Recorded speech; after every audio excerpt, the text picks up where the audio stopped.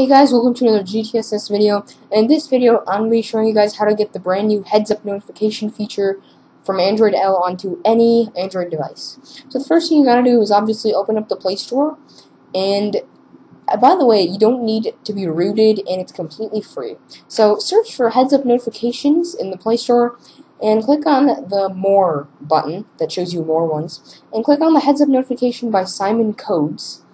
That's probably not his last name. There's not many downloads and it's a really small file, but go ahead and install it anyway. It'll only take a couple seconds, even if you're on a slow connection. Just go ahead and open it, and it's a really quick setup. All you have to do is tap that button and click the heads up for notification. This pretty much allows it to read all notifications, and that's the only permission it needs. So now you have it set up. I'm going to show you guys a couple of demos.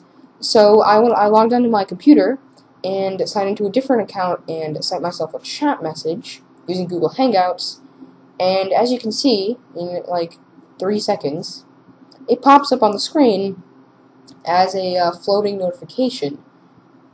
As you can see right there, I can open it and I can also dismiss it, just like I can in the Android L. Here I'll show you guys another demo. I sent an email to myself, and it also works here. I can open, dismiss, similarly. So as you can see right there,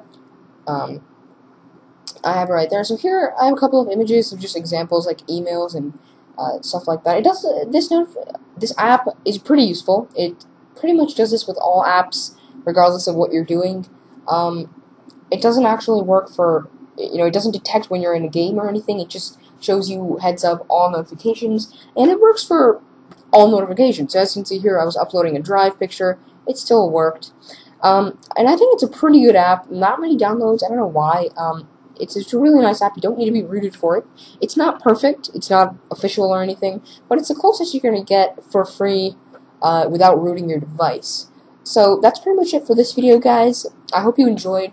You can click on that subscribe button if you want more videos, and I'll see you in the next one. Peace.